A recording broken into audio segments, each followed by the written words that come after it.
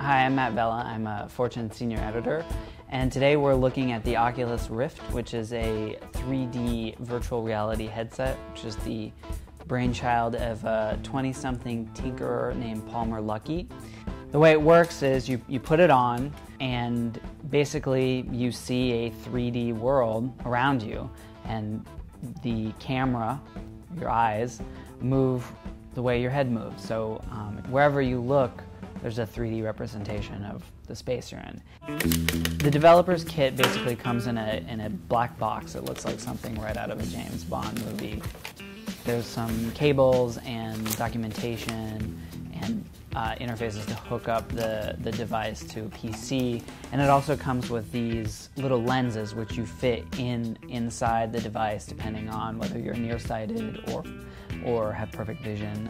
So I'm going to go ahead and put it on. It's just got three straps here and kind of looks like night vision goggles.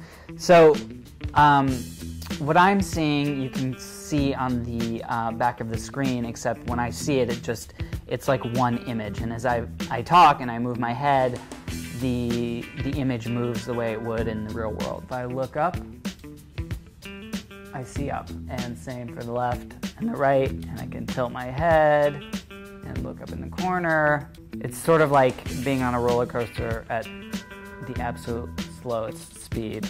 It does really create this incredible sense of immersion. It'll be interesting to see what game makers really do with this, because on the one hand, it's so incredibly immersive that you could do really realistic simulations with it, it seems, but at the same time, there's so much more fidelity and detail than you would have in, your typical setup.